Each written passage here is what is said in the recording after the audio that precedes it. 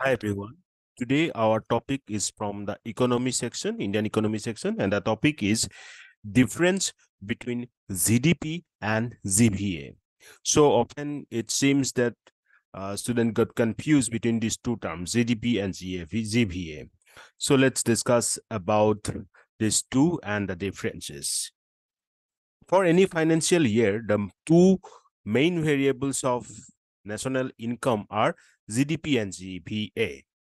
Okay, gross domestic product and gross value added. Now, you got it that both of them are used for the national income calculation, right? Now, this GDP calculates India's national income by adding up all the expenditures in the economy. So GDP কি কৰে GDP যেতিয়া ইণ্ডিয়াৰ national income calculate কৰে তেতিয়া যিমানখিনি এক্সপেন্ডিচাৰ্ছ হৈছে এক্সপেন্ডিচাৰ্ছ মানে আমি গম পাওঁ যিখিনি আমাৰ খৰচ হৈছে ৰাইট এক্সপেন্ডিচাৰ্ছ হৈছে গোটেইখিনি আমি এড কৰি পেলাই জিডিপিটো উলিয়াওঁ আৰু সেই তাৰ জৰিয়তে জিডিপি সেই জিডিপি ক্যালকুলেশ্যনৰ জৰিয়তে আমি ইণ্ডিয়াৰ নেশ্যনেল ইনকাম উলিয়াব পাৰোঁ সো আমি কি কৰিছোঁ যিমানখিনি এক্সপেন্ডিচাৰ হৈছে গোটেইখিনি এড কৰিছোঁ but while the GVA calculates the national income from the supply side by looking at the value added in each sector of the economy. কিন্তু GVA এর ক্ষেত্ৰত কি হৈছে যেতিয়া আমি ন্যাশনাল ইনকাম উলিয়াও তেতিয়া সাপ্লাই সাইডটো চাওঁ প্ৰথম কথা সাপ্লাই চাই মানে কোন কোন কিহৰ পৰা আমি সাপ্লাই পাইছো কিহৰ পৰা সাপ্লাই পাইছো মানে অবভিয়াসলি আমাৰ বহুত ডিফাৰেন্ট সেক্টৰস থাকিব পাৰে ৰাইট প্ৰতিটো ডিফাৰেন্ট সেক্টৰস পৰা আমাৰ সাপ্লাই আহিব পাৰে আৰু সেই সাপ্লাই খিনিৰ কাৰণে কি হ'ব পাৰে ভ্যালু এডিশন হ'ব পাৰে সেইটো কাৰণে আপুনি নামটো দেখিছে গ্ৰছ ভ্যালু এডেড মানে আকৌ এবাৰ কৈছো গ্ৰছ ভ্যালু এডেড কি কৰিছে it ক্যালকুলেটস the national income from the supply side by looking at the value added in each sector of the economy. প্ৰতিটো সেক্টৰত কিমান ভ্যালু এডিশন হৈছে সাপ্লাই সাইডত সো সেইখিনি আমি ক্যালকুলেট কৰো জিভিএত আৰু তাৰ জৰিয়তে নেশ্যনেল ইনকাম উলিয়ালো সো জিডিপিত দেখিলো কি জিডিপিত আমি এক্সপেন্ডিচাৰ্ছ খিনি ক্যালকুলেট কৰি পেলাই নেশ্যনেল ইনকাম উলিয়াও আৰু জিভিএত আমি কি দেখিলো আমি জিভিএত এইটো পালো যে প্ৰতিটো সেক্টৰে কিমান ভ্যালু এডিশন কৰিছে সাপ্লাই সাইডৰ ফালৰ পৰা সো সেইটোৰ জৰিয়তে আমি নেশ্যনেল ইনকাম উলিয়াও সো যদি আমি এই দুটাক এটা ফৰ্মুলাৰ জৰিয়তে জড়িত কৰো মানে if we try to frame a formula between these two then we will get this one. This is with respect to national income, okay? So GDP is equal to GVA plus taxes earned by the government minus subsidies provided by the government. So GDP কি হৈছে GVA plus যিমানখিনি টেক্সৰ পৰা গভৰ্ণমেন্টৰ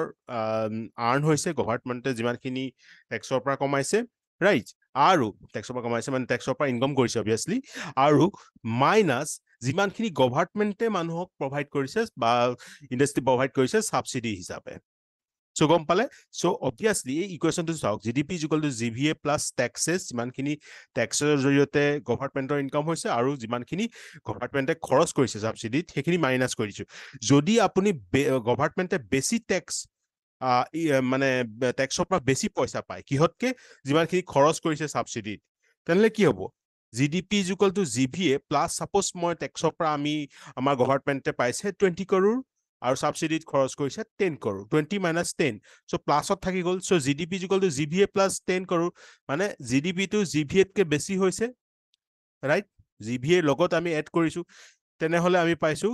GDP two so তেতিয়া যেতিয়া গভৰ্ণমেন্টে বেছি tax আৰ্ন কৰিব তেতিয়া GDP two obviously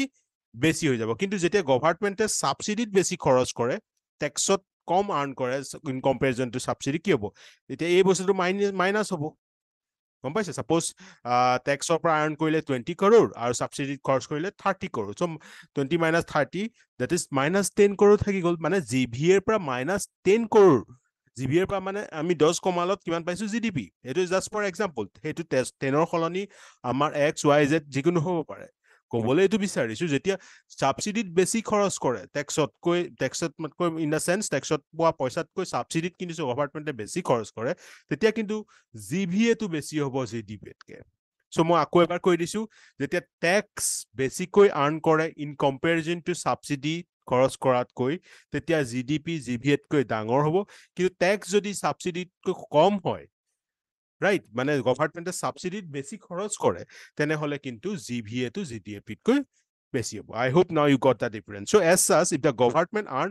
more from the taxes than what it spend on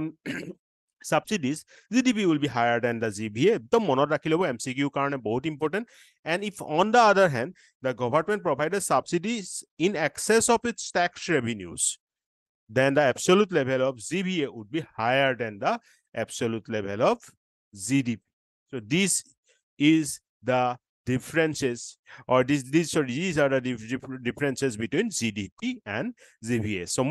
in summary, I can say that GDP is associated with the expenditures, GVA is associated with the value addition, and GDP means expenditures in the adding up expenditures in the economy, and GVA is the supply means value addition in the supply side by each sector. So that's it. I hope everything is clear now. These are the differences between GDP and GVA. Thank you.